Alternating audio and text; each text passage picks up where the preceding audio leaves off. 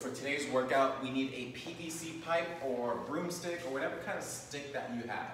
And then we're gonna need our kettlebell. So we're gonna start with our first exercise. We have 3 rounds. Everything's gonna be 12 reps. So we're gonna go with our single leg row. So we're gonna start in that single leg position. So we're gonna hip hinge down. So I'm gonna curl that back leg. I'm gonna hip hinge down, loading up that front hamstring.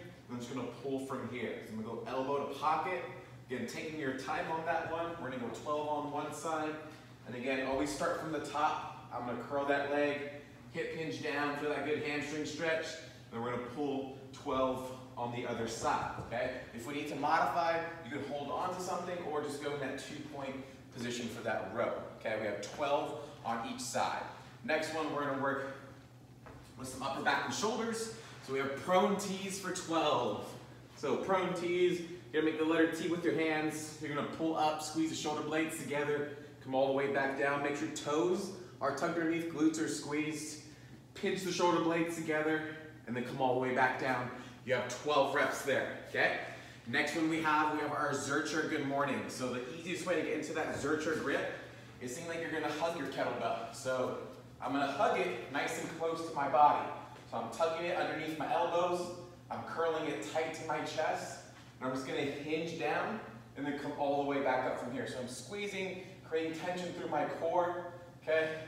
And then we're gonna hinge down. You wanna feel that hamstring stretch and then come all the way back up, okay? It's not a squat, so make sure you get that good hip hinge pattern, feel the hamstrings, and then squeeze all the way up from there. We have 12 reps. The last one, you need your PVC pipe. Again, some good upper back mobility and stability. We're gonna go with prone PVC pipe presses, okay? So we're gonna go back in that prone position.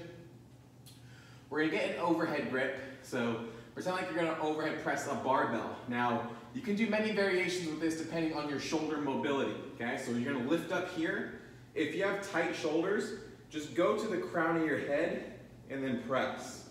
Crown of the head, press. If you have a little bit more mobility, you can start making your way down to the traps and then press from here. You can slide it right behind the head. Again, this shouldn't be painful at all. You should feel your upper back squeezing together, almost like a lat pull down, okay? So only go as far as your shoulders allow you to go. Again, like I said, if you have tight shoulders, crown of the head is fine. Okay, as long as you're still driving that PVC pipe, and then you can start going more range of motion if you need to, sliding right behind the head. Again, the maximum range of motion will be right behind where those traps are for 12 reps, and we got 3 rounds of that.